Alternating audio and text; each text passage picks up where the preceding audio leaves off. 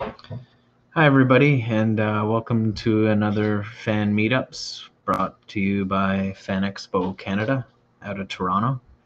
We're your fan meetups ambassadors. I'm Jeremy Johnston. And I'm Angelo Corsino. We also do some admin work with a local and online Dungeons and Dragons Adventures League community called Unite the Factions. Yes, we do. We are an Adventures League group that basically runs events once a month, and both online and hopefully soon in person. Again, yes. And I think we've run almost every epic or special multi-table event that Adventures League has put out. I think there might be one or two that we haven't. But yeah, we've been doing it for almost 5 years. And so hopefully you can come to one of those events. We meant to put some on at Fan Expo Canada, which took place last weekend. And we actually attended in person. But unfortunately, with all the restrictions and such, we weren't able to, put on a games room. So we're, fingers crossed. We're gonna be able to, like maybe Toronto Comic Con. Kind of curious if they, given the current reopening plan that's out there. Yeah, we'll see. All right, but today we're actually here to talk about the Feywild. So recently, there's been a new adventure that has come out for the 5th edition, which is the current edition of Dungeons and Dragons, called the Wild Beyond the Witchlight. And so it's been said that it's the first, hardcover adventure that, takes place primarily in the Feywild that has ever been written. So we thought it'd be a neat idea to maybe talk about what the Feywild is, how you can use it at your own tables, and where you can take it beyond that, whether you're the DM or a player. There's a lot of options in the new book for players, as well as a little bit that DMs can tinker with to kind of build the worlds if they don't want to specifically use that book. Yeah, for sure. All right, so first of all, there's a lot of just real world mythos that exists about fairies and where fairies come from and such. But so Dungeons and Dragons has certainly pulled from those sources and kind of building their own mythos. And not every adventure setting that Dungeons and Dragons has necessarily pulls the Feywild into it. But it is a plane kind of onto its own, so you could easily pull it into any setting that you wanted to. If it makes sense for the story that you might be putting on or the adventure that you're trying to tell. So yeah, it is called the Feywild with a capital F, and it is also known as the Plane of Fairy.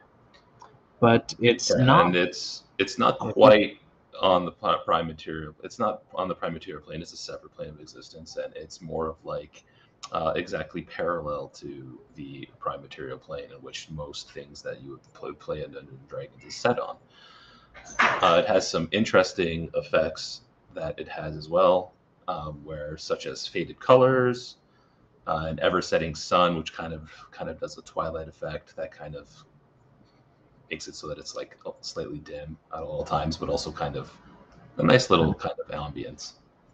Yeah, and it's not like a different dimension like the plane of fire, like the elemental planes and such. It's kind of like a mirror of the prime material plane. So, where you might have like a volcano or a mountain, in the prime material plane, or even an ocean, you'll probably have something very similar, but not quite the same, in the plane of fairy as well. And an interesting point on that is that same kind of volcano or like kind of river or body of water that would exist on both planes. If it took you 3 days to walk from one place to another on the prime material plane, the Feywild has slightly different, where you're not quite sure how long it's going to take you in the Feywild. It might be 5 days, it might be 10, it might be the same, but you never really know until you try it. It's a little strange that way, the Feywild. And when you return to the prime material plane, you might not know how much time has passed either. And there are some strange effects that can happen. It doesn't always happen. I mean, it's kind of random, which is why going to the Feywild is somewhat dangerous.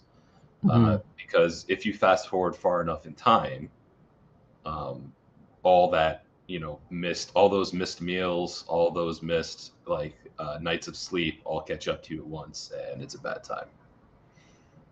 Sometimes. It doesn't happen every time, but that's something that can happen. Yeah, as a dungeon master, you can really run wild with it. You could, here's a great example. Like if you watch soap operas and, someone has a kid and then 2 weeks later they're an adult, maybe they went to the Feywild. You could totally do that in your own campaign, right? If you need to, age somebody really quick, maybe they grew up in the Feywild, and they aged that way.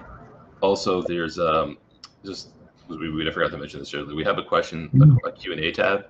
So if anybody has any questions while we're talking, pop it in there. I'm really good at keeping tabs on that and answering questions that come up.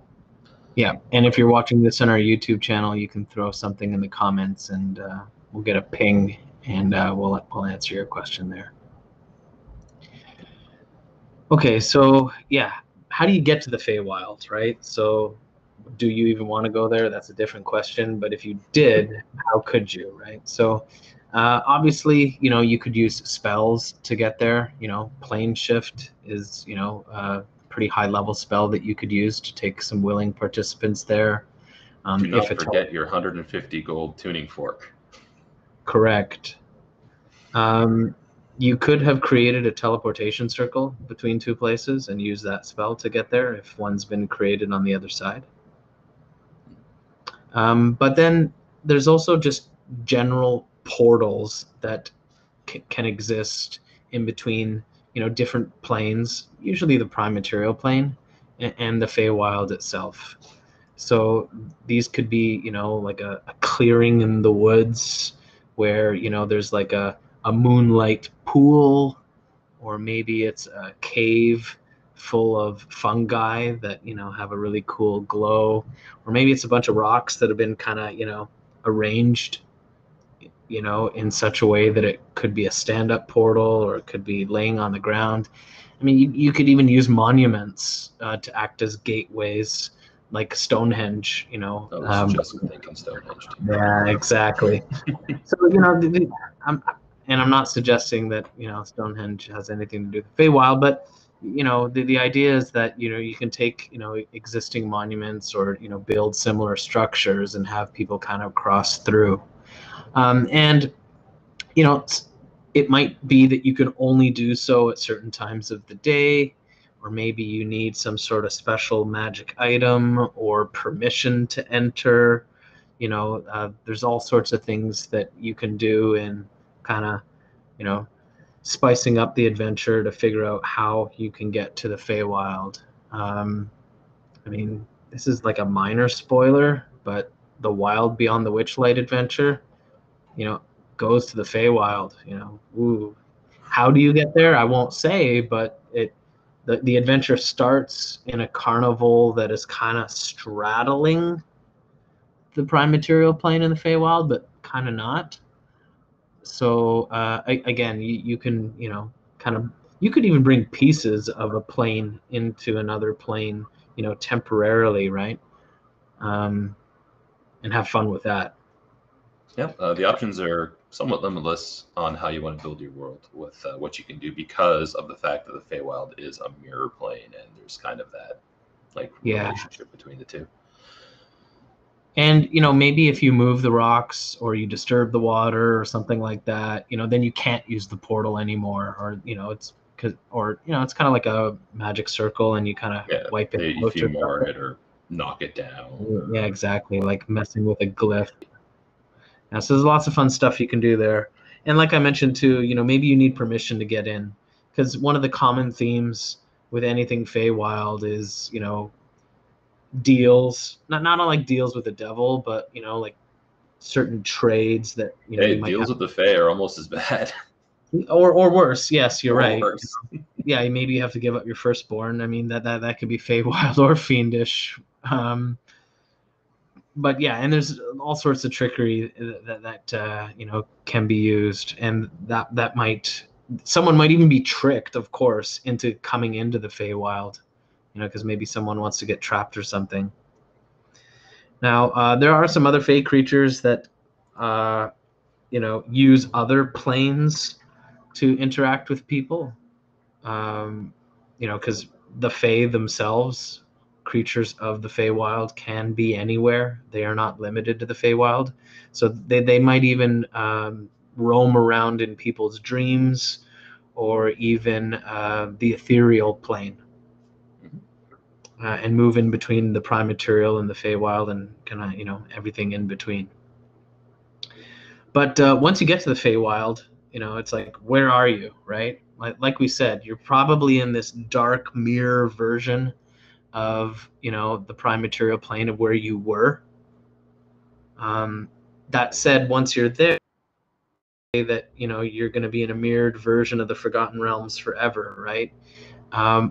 Much like other realms, like the Shadowfell, which is kind of like the Feywild. It's almost like if you have the prime material in the middle, like one side of the mirror might be, One side the would be the Feywild, Feywild, and the other side would probably be Shadowfell. the Shadowfell. Yeah. They're So they are quite similar in that regard.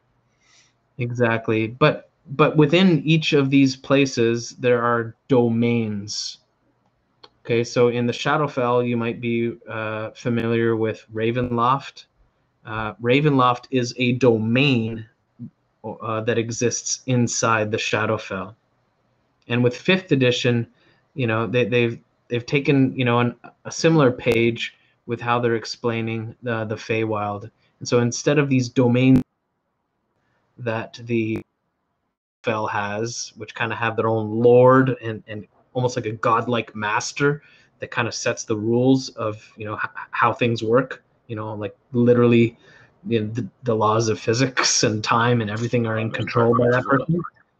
Yes, Strahd is definitely one of them. Yes, probably the most popular. So the same is true in the Feywild with the way that it's been written now. They call them the domains of delight. Now, they haven't really given us a lot of rules on how to work with these domains of delight. The Witchlight book really just talks about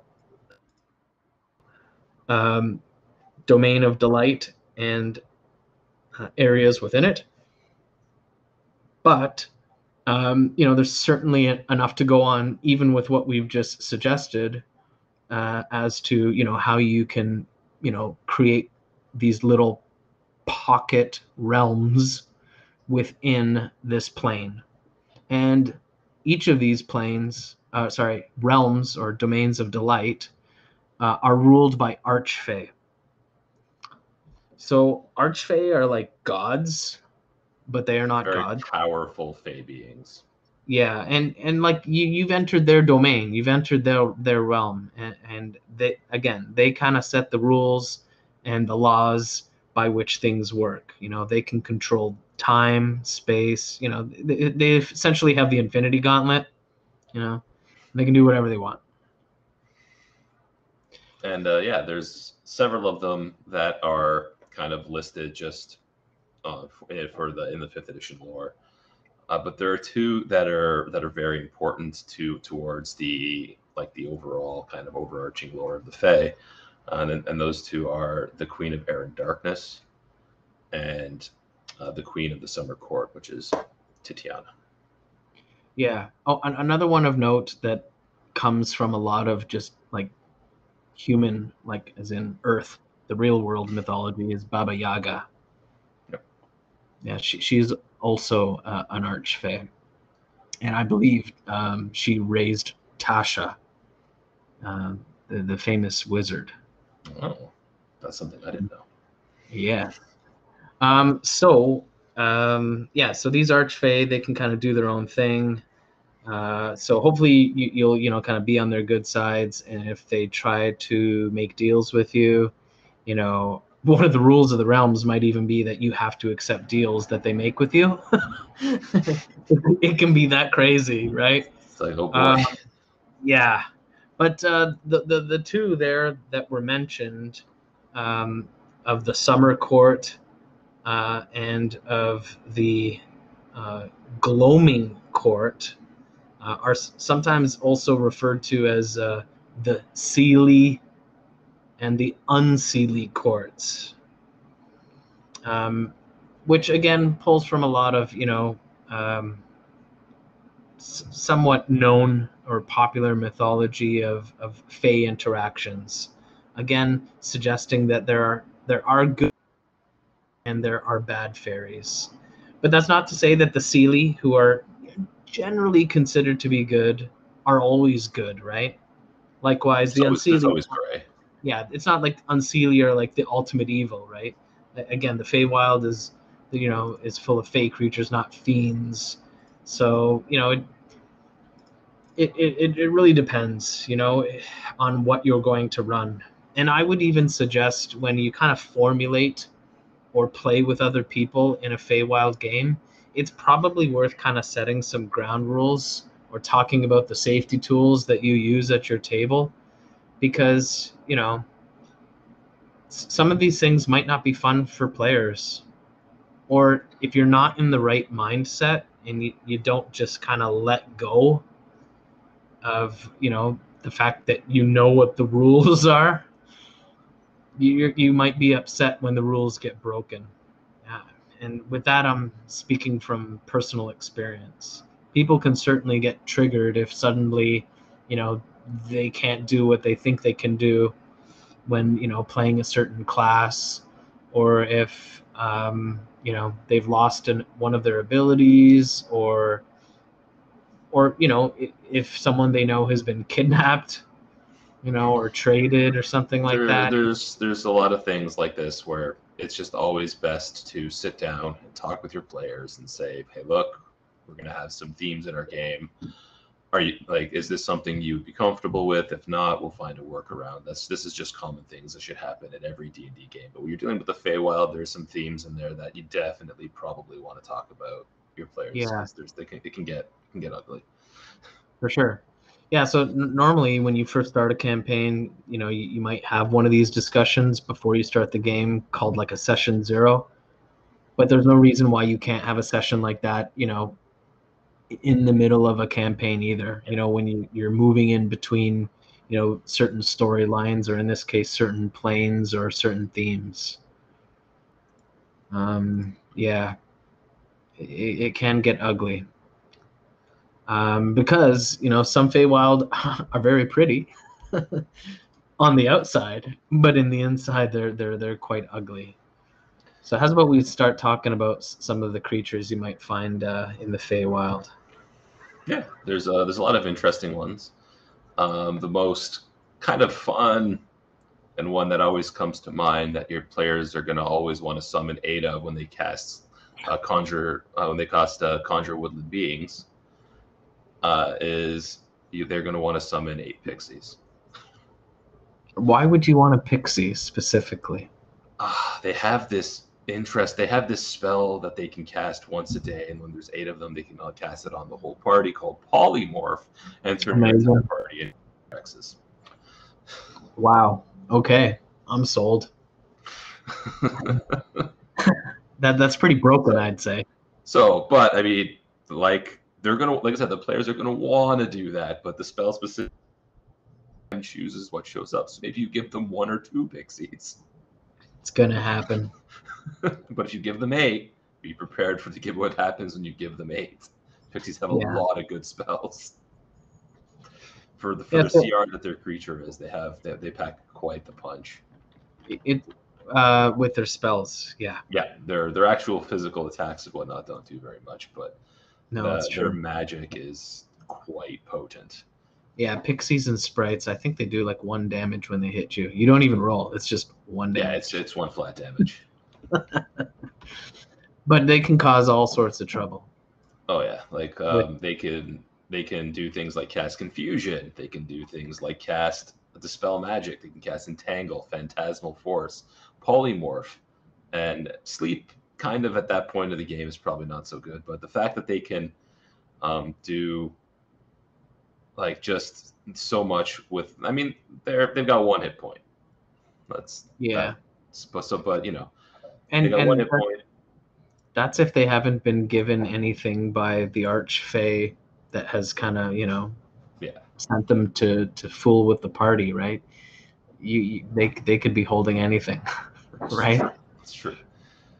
But yeah, and what happens though is that so that's one creature that always comes up when you think of the Feywild or pixies and sprites. They're like some of the more like, the next common one that I was thinking of when looking through the monster manual and such are the dryad, right? So basically like woodland spirits and such.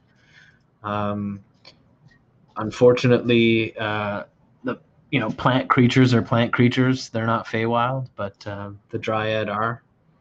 And so, you can of course, add, adjacent like creatures to the mix, because maybe the dryad are, protecting, a forest of, plant creatures and such. and not everything in the Feywild has to be Fey, right? Like there can be No, that's true too. Yeah, it could be goblins, giants, cyclops, anything. Yeah, could even be humans. Could be. But they're probably in disguise. But so with it, when it comes to some of the more interesting denizens like that aren't necessarily Fey type, will-o-wisps are like a good one that kind of fit the Feywild theme. They're notorious for causing trouble and luring the party into danger. Glowing lights. And the Feywild is a pretty dangerous place for sure. Yeah. So other things that are very kind of like speaking of like the two mirrors, like in terms of Fey, there are the Darklings and the Quicklings. Both are somewhat notorious, but they can kind of sneak up on a group and do a lot of things really quickly because they have such ridiculous movement. Mobility on the battlefield's always fun. Quicklings, I think, have 120-foot movement speed. Yeah. The Darklings still only have 30 feet, but they can certainly cause you all sorts of trouble. There's fun little creatures you can toss in. But yeah, Quicklings are just insanely fast. You've essentially put the Flash on the table. Mm-hmm. They don't do a lot of damage, but for their CR, they attack 3 times. Yeah, I was going to say, like they can attack many times, and they have a really high bonus to hit. Yes, they have +6 dexterity, which is and their CR1, which suggests that a level 1 party of 4 or 5 people can take them on. Glass cannons. They don't have a lot of hit points. No, but they're pretty hard. Neither do players at level 1. No, but they are pretty hard to hit. So another very common creature type or race in the Feywild are the Eladrin. Yeah, and their monster stat block does say that they're Fey, so which is slightly different than the player option. Yep. And they're the type of elves that are kind of still living in the Feywild. They obviously they can be in any environment, but they're kind of like the native elves of the Feywild, and they represent all the different seasons of the standard calendar. And have different abilities that go with each. Yeah, they're very interesting. They're the ones that they've put in the monster, or not the monster manual, but I think they're in Mordenkainen's Tome of Foes. Their CR is actually quite high. No, they're quite a powerful stat block for what they are, because they have a bonus action charm, a reaction charm. Some of them, they're very interesting to use. Yeah, for sure. Like the Summer Eladrin got a CR level of 10. So it's like for a late tier 2 party, they could same with the spring cause ladron. some real problems. Yep, passive charm, magic resistance, so for advantage on saves, and as well as recharging free Misty Step. And they can have an AC of 22 very easily with a reaction. Yep. That's the summer one. They all have different ones. Yeah. Oh yeah. I'm just saying, like, they make for some pretty interesting. They're dynamic. They're dynamic foes. Once your party of level 1s probably shouldn't be going to the Feywild, but once you get up to like higher tier, the Feywild becomes an interesting option. There's a lot of fun creatures in there. And the other thing too is, these could be allies or they could be foes. So there's nothing stopping the party from making friends with people when they're in the Feywild. It really, depends on how you want the story to unfold and such. But then there's definitely some like evil Feywild creatures. Some that even sometimes pop up in Fiend.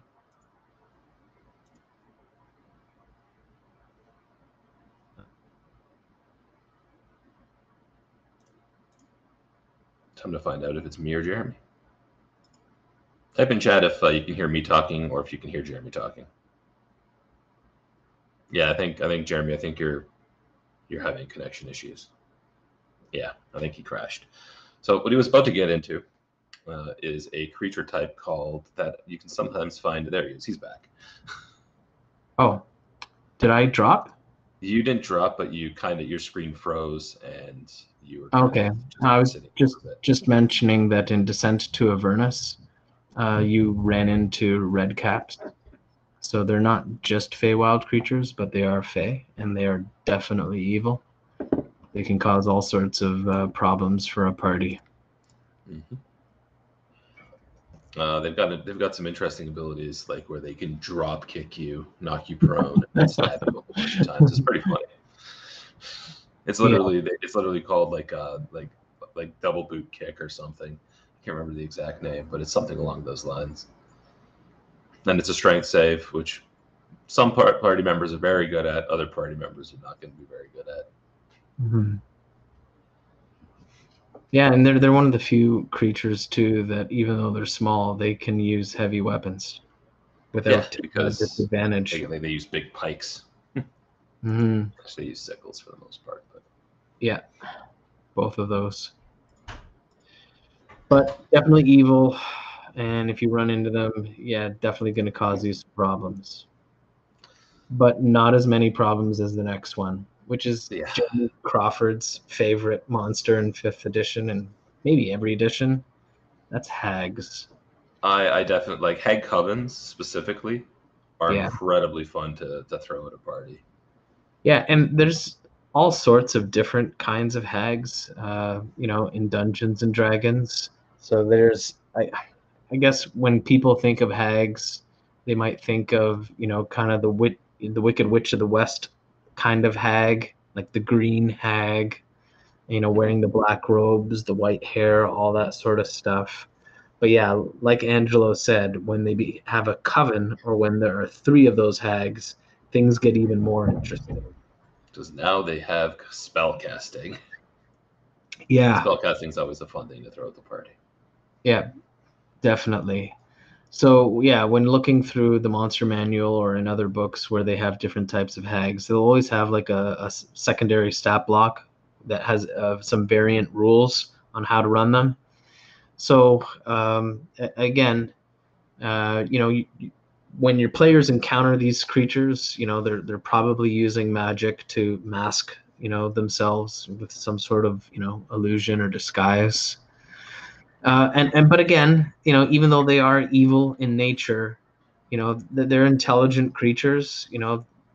They're not out for world domination, or they're not out to kill every adventurer. Maybe, I mean, that's up to you. But they might be, a useful, kind of story hook where maybe they have something that the party wants. It might just be information. It might be an object, or details on how they might get somewhere or get something. And again, they'll be looking to make a deal of some sort.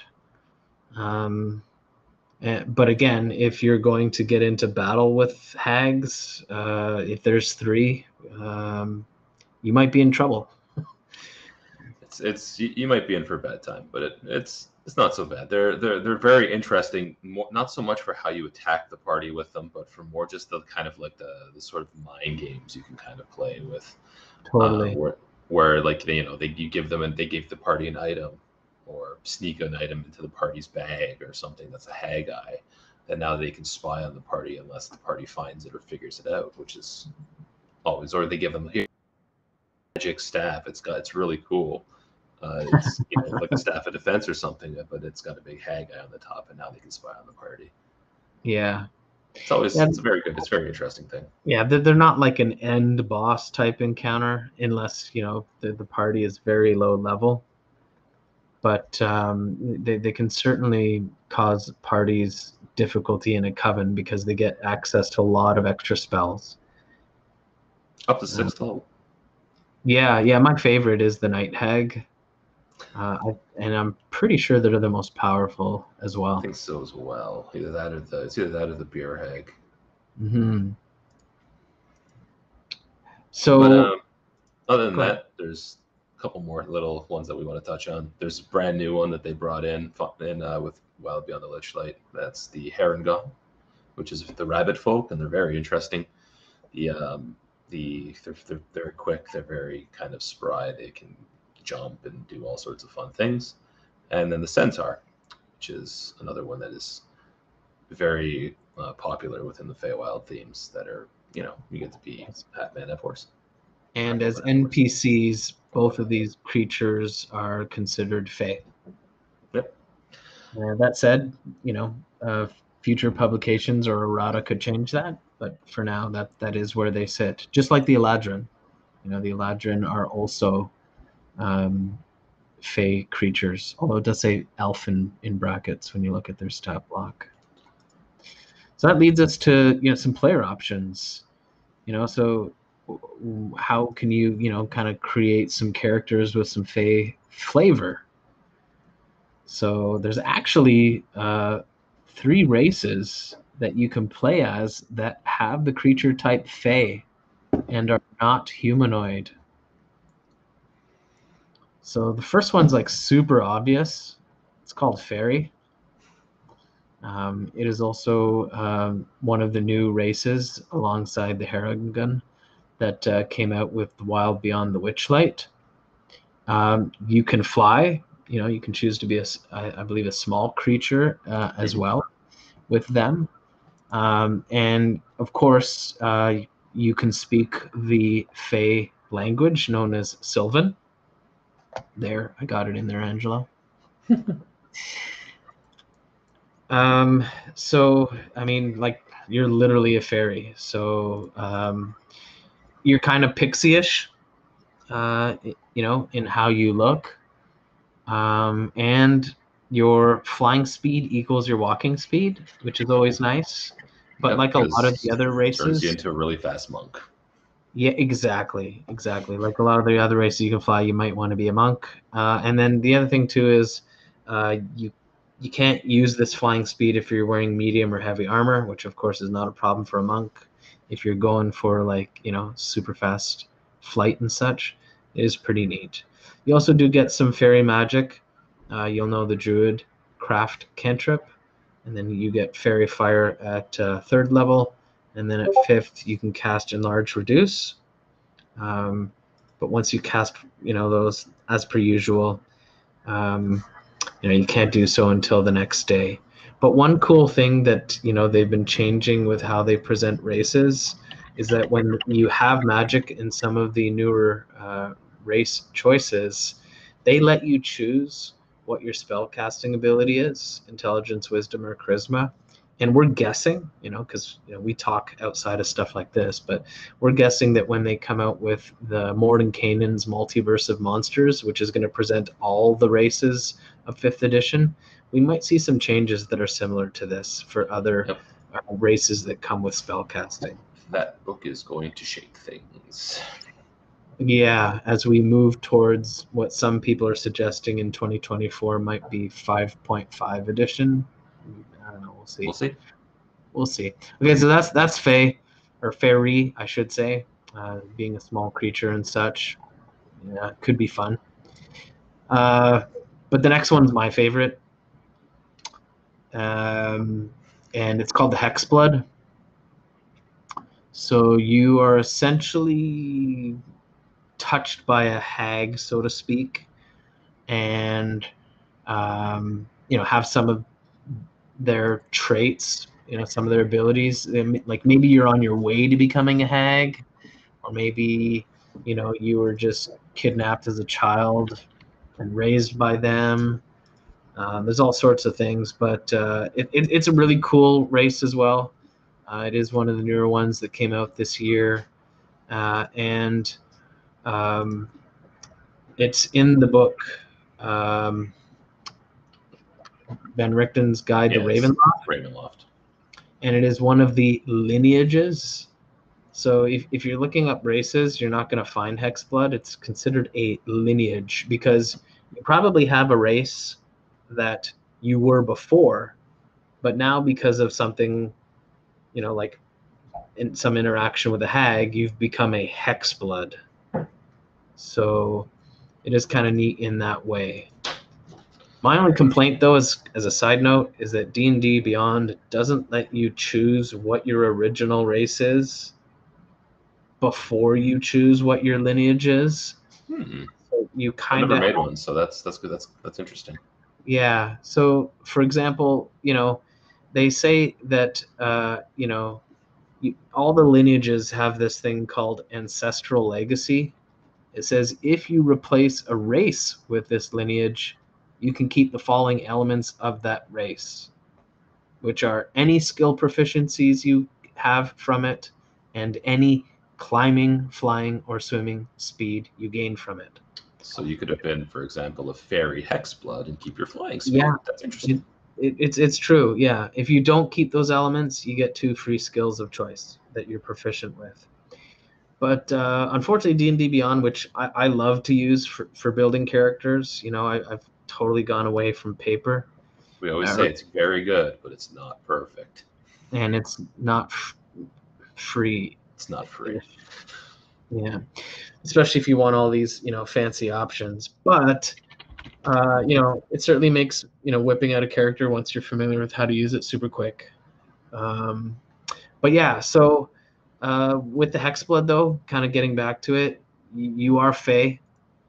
You get to choose your size, medium or small. Unlike the fairy, because the fairies are just small, right? You get dark vision, which is nice. The fairies don't have dark vision. Kind of side note there. But they do get some really cool abilities, and this is why I love them. One is telepathic messages. So as an action, you can send a telepathic message to a creature holding or carrying a token, as long as you're within 10 miles of it, and the message can be up to 25 words. So you basically get the ability to kind of take like a lock of your hair, one of your nails, one of your teeth as one of these tokens, and then you can, kind of give it to somebody or put it somewhere and be able to deliver these telepathic messages. The other thing you can do is remote viewing. So not unlike, hags themselves, this ability says if you're within 10 miles of the token, you can enter a trance as an action, lasts for a minute or until you dismiss it or incapacitated. But during the trance, you can see and hear from the token as if you were located where it is. It's kind of like Find Familiar. Except 10 miles. 10 miles is a lot. Yeah. Now that said, you can't make it fly and move like Find Familiar because it's, it's just wherever you put this token, but it's got some really cool, kind of ability. And then lastly, you get Hex magic. You can cast Disguise Self and Hex basically once per day. And again, one of the things I'm loving that they're doing about these new races is that you can cast these spells using any spell slots you have after those castings. Which is a lot different than a lot of the older things where it was once a day and that's it. Exactly. Or, because there's often that question I see on Twitter, popping up saying, hey, I know this spell because of my race. Can I put it in my wizard spell book? And of course the answer is no. You innately know the spell, but you don't know how to put it in a spell book. You need a scroll, or you need to, learn it the wizard way. So that's Hexblood. Real cool. You can add some real cool kind of origin or background stories as to how that happened. And because this is one of those lineages, you could be playing for a few levels, or so, and then suddenly become one of these things too. So that's kind of neat as well. The other options being Dampier, which is kind of like a vampire daywalker, and then Reborn. Which neither of are Fey. No, correct. I just wanted to kind of list them in case people wanted to look them up as well, though. Okay. All right. So the next one that we got is Satyr. And it's a little bit more simpler than the Hexblood in terms of lineage and such. You get some. The most important thing, like all the other, like the ones that were just discussing, is that it is creature type Fey. You're not humanoid. You cannot be affected by Charm Person, Hold Person, or any other spells that affect humanoids only. Because you are not a humanoid. Yes, it is also in one of the Magic the Gathering source books called The Mythic Odysseys of Theros. Mm-hmm. It's in Theros. Yeah, so. And it's got some very interesting other things, like it gives you magic resistance, it gives you like a little bit of extra jumping, gives you some good skills. You get performance and persuasion, and then it also gives you the Sylvan language, which is very nice, and as well as some natural weapons. You can hit people with your head. Hit them with your horns. And I guess because they're Fey creatures, they don't need dark vision because it never gets dark in the Feywild. Not, unless you ghost into a, cave or a dungeon or something. Yep. And with that, now we're going more towards our Fey adjacent races. These are races that you can play as a player, but their creature type in the monster manual for if you're using them as a DM are Fey. But Mm-hmm. And notable one is the Eladrin themselves. The Eladrin creature type. So, for example, if you're a player Eladrin, you can get Hold Person cast on you. But if you try to cast Hold Person on the monster manual, Eladrin, it doesn't work. Yeah, or Mordant Caning's Very Tome. interesting. Yeah, you're right. It's in Mord's. It's okay. No, but Eladrin is in the DMG as a kind of a custom playable race as well. So yeah, it's probably where we were thinking. Yeah, we also mentioned already the Centaur and the Haragon as defined as monsters as Fey, but playable as humanoid. And then the other one we thought had a bit of flavor that is similar, just because it's kind of often considered to be nature loving, is the Furbolg from Volo's Guide to Monsters. Mm-hmm. It's all got some cool things, like can just go invisible. They're often generally known for being somewhat gentle giants. So then beyond races, though, there are some classes that have some great synergies or flavor of the Feywild. And most notably, if you're a warlock with a patron that is an archfey, I mean, it's literally right there for you. It's got some neat spells and abilities that just, fit perfectly if that's what you're going for. I'll let you do the next one, Angela.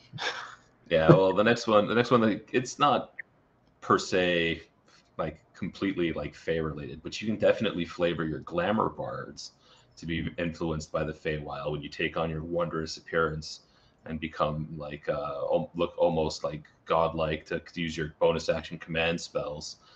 You can definitely take on like a Fey presence, kind of like and flavor it that way, which is kind of an interesting thing you can do. Now, other than the bards, like the druids is a class that lends incredibly well to the Feywild. Most of their spells, for example, summon creatures. Those creatures are technically Fey spirits that take the form of animals, or you're summoning just actual Fey, with something like Conjure Woodland Beings. Yeah. And isn't there a subclass for druids that has some Fey abilities? One of the subclasses, the Circle of Dreams, has an ability called Balms of the Summer Court, which is literally straight pulled out of the Feywild. It's an interesting ability. It lets you do some bonus action healing that doesn't require spells. Cool. Now, so other stuff that, just has a bit of that flavor that you could use, it's kind of on theme, is like a nature or a trickery cleric. You could be an Oath of the Ancients paladin. Maybe you're a wild magic sorcerer or barbarian. Or maybe you're a Horizon Walker ranger. Mm-hmm. You can get yourself you can basically find those portals to the Feywild and lead people to them. Mm-hmm. Horizon Walker is such a cool subclass that gets very underplayed. Yeah, there's also a couple backgrounds that are introduced in the Wild Beyond the Witchlight, and we also threw in a couple other backgrounds that might kind of fit. But one is called Fey Lost, so you're kind of like maybe you got lost one day and you ended up in the Feywild and you kind of grew up in the Feywild. A lot of neat stuff that you can pull from there. There's also Witchlight Hand. So again, Wild Beyond the Witchlight is sound like, just from the title, it's the Feywild beyond the Witchlight Carnival is what I think it could be said to be. So this carnival is the Witchlight Carnival that you start at. It's kind of in between worlds, so to speak, and maybe you work there, and so you're working, in a carnival that's moving kind of in and out of the Feywild. But I also felt that if you're an outlander or you're kind of close to nature and such, or maybe definitely I can have strong Fey ties with the outlander background, because you can definitely look more towards like you're not quite sure, you're closer to nature than you are people, so you're more in tune with maybe you even have area like contacts where you talk to dryads or something along those lines, where you could and have just like touch of that, or you can be a far traveler and be just literally from the Feywild. You've traveled that far across the planet. And you come off as quite different and odd to everyone around you because your culture and upbringing has been different. Okay, and lastly, we wanted to say, the last thing we're going to touch on, it's familiar. Is they are definitely either going to that can be Pact of the Chain warlocks. They can have this literal sprites or fey creatures. We were talking about them a little bit earlier. And then your favorite. Yeah, just Find Familiar, right? So when you cast Find Familiar, whether you're, Pact of the Chain warlock or even a wizard, you are literally calling forth a spirit that is either fiendish or fey to take on the form of an animal that you choose. They can also be celestial. So literally, your familiar could be a fey spirit. That's why they are intelligent animals that can, kind of do things for you and obey your commands. And when they get killed, they come back, right? Just cost that 10 golden incense. Yeah, but you're always calling back that same spirit, so maybe, you want to flavor that up a little bit more and, send that spirit back to the Feywild to do something for you. Every once in a while, you keep getting killed. Yeah.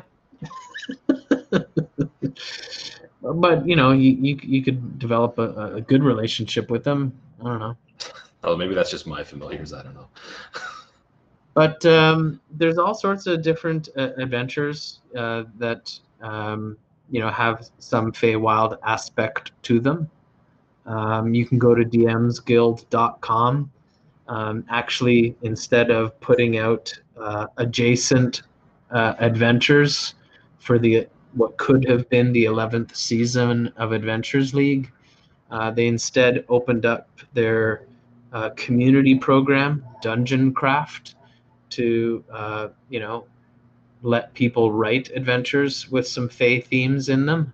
So you can go to DM's Guild and check that out.